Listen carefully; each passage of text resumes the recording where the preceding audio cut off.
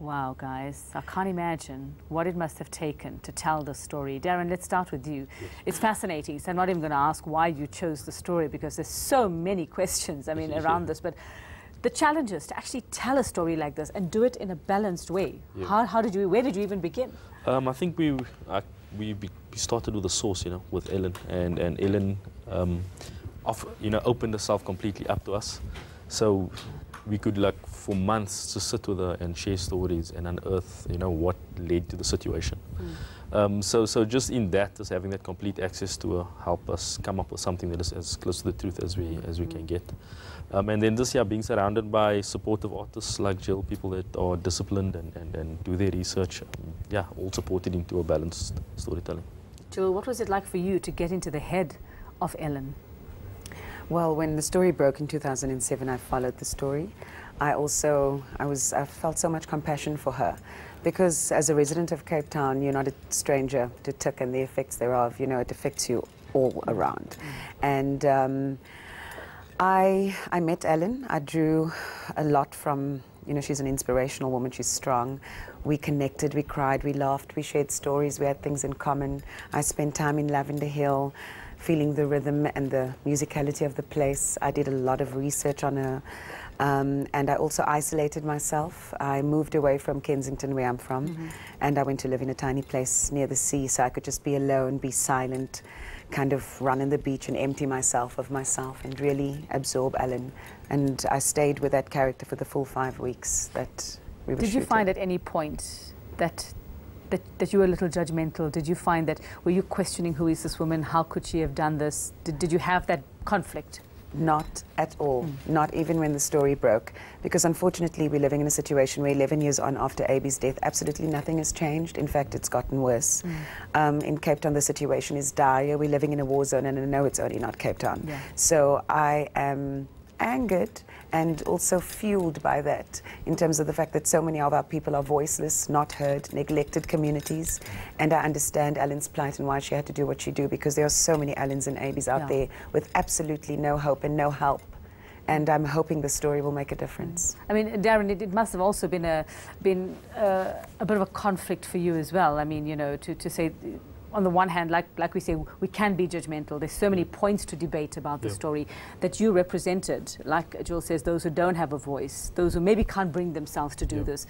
And it's a plight that you see throughout the country. I mean, not just on the Cape Flats. No, the point of the film was not to really present you with a we didn't want to give you force feed. It wasn't propaganda. We just sought out tabloidy either. Yes, we just wanted to tell the story as close to what happened as possible, because the real problem was that most of the media surrounding her was just reduced to headlines. Cape Flats mother murders her son, and our job was just to unravel that mystery and to show people this is the circumstances that led to it, so that it's just a better understanding of what's going on there. And just Ellen herself, I mean, she's obviously seen what we're all going to see from Friday. Did you sit with her and watch this final product? No, I wasn't there when she watched it. She watched it with the producers, and that was also the only time that she watched it. She's supportive. She's at every premiere. She's unbelievable. She's a phenomenal woman, but she won't watch it again. But she's happy with the final product. Her opinion was at one point the only one that mattered to me, and I asked her, and she said to me, I'm happy, and even if it just changes one person's life, I will be happy and fulfilled. Darren, you want to? I mean, how did she react? It was difficult. The film is close to, it's about 2 hours, but it took much longer to get through with her than that, and we had to had to pause it every now and then for her to recover, because there were certain scenes that obviously struck some nerves.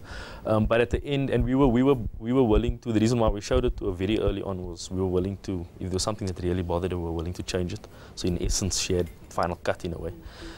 But gladly at the end, she felt that it did the story justice, even though it was compressing 8 years of trauma into 2 hours. So we were glad to get the endorsement. And the community itself, the response, if you've received any, if anybody has sort of gotten wind of what's in this? I mean, we've showed 1 or 2 people that's from the community, and there's been a common response, and I think people are usually emotionally overwhelmed, because I think the story strikes a nerve that is so common. And we were surprised the other day we did an interview and someone called in from Boksburg, who was going through exactly the same thing. And all we thought we were doing was telling the story from the Cape Flats. So we're finding not just the people from the community, but people from all around South Africa starting to talk about, and we're getting messages on Facebook and Twitter. Yes, I'm sure. That's, you know, there's so many people going through this thing. And probably feel the same way, that this is the only way to stop their child. Jill, I see you want to add. Yes, I also want to just interject. People can follow our journey on Twitter and also obviously Instagram and Facebook, the Ellen Pakkies story page.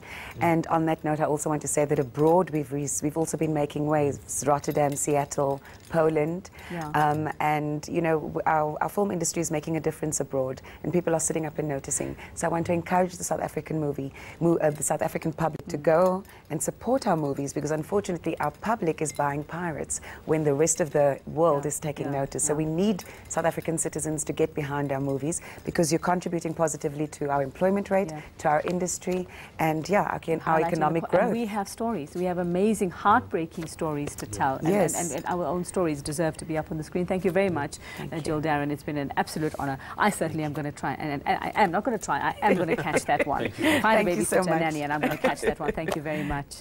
That's the Ellen Pakkies story, and it certainly is definitely mind-blowing. That's